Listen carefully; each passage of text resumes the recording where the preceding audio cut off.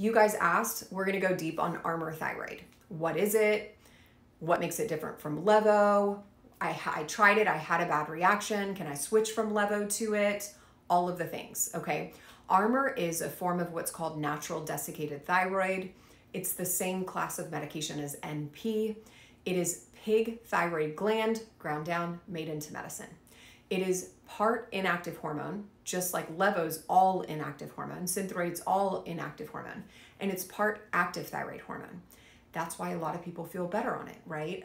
Many of us do not convert inactive hormone efficiently to active, and that means we're on Levo, we're on Synthroid, we're on nothing, but we're feeling a lot of thyroid symptoms because we can't activate our hormones.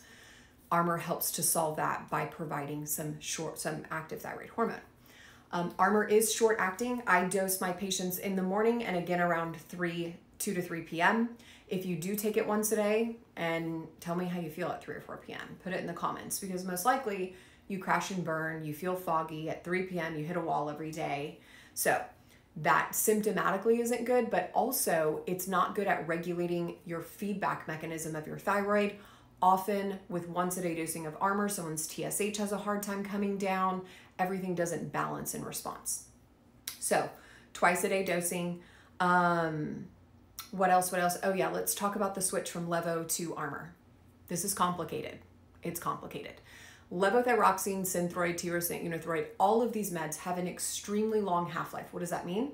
That means if you're on Levo and you stop taking it today, don't take it again, half of it is still in your system in 7 to 9 days. Long acting, whereas Armour is short acting. That's why you have to take it twice a day, especially the active component in it. Peaks and troughs in about 6 to 8 hours. So what happens when people say, oh my gosh, McCall, I tried Armour, I had a really bad reaction, I don't do well with it? No, what honestly happens 99.9% of the time is their clinician says, okay, we're gonna switch you from Levo to Armour.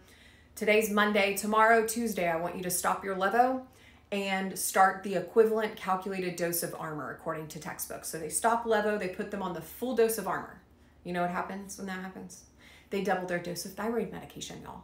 So of course it's uncomfortable. You feel jittery, stimulated, palpitations, overcaffeinated, anxious, just uneasy.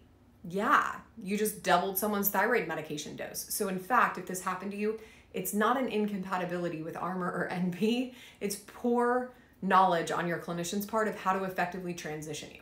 At Modern Thyroid Clinic, we transition slowly. So we reduce a little Levo, let it leave people's systems over time, slowly add on a little Armour, allow that to stabilize, get labs, return. We repeat that process. We reduce Levo a little bit, slowly add in Armour as Levo leaves their system, and we do that until we successfully transition them off. My preferred method of treating people who are on Levo who want active thyroid hormone is not to transition to Armour. Actually, it's to layer in Cytomel or liothyronine, which is pure T3, to their Levo. So instead of having desiccated thyroid of T4 and T3, inactive and active hormone, you just make that with levothyroxine or Synthroid and Cytomel. T4, T3, they take both and all is well, and they don't have to go through that whole transition period. So I know that was a lot. I hope it was super useful. Save this later, for later, and tag a friend, comment. Y'all, please engage with this content. Love y'all.